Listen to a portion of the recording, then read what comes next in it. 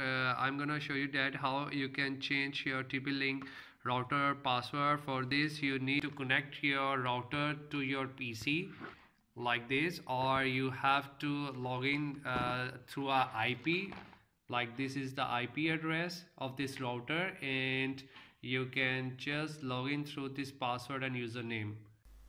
Type the IP and username and password which is right on your TP-Link router. Go to wireless security, and from there you have to select this password and put your desired password.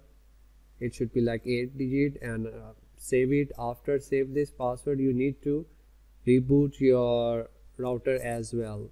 And if you didn't log in through your IP address, just reset your router and repeat the process. Thanks for watching my video.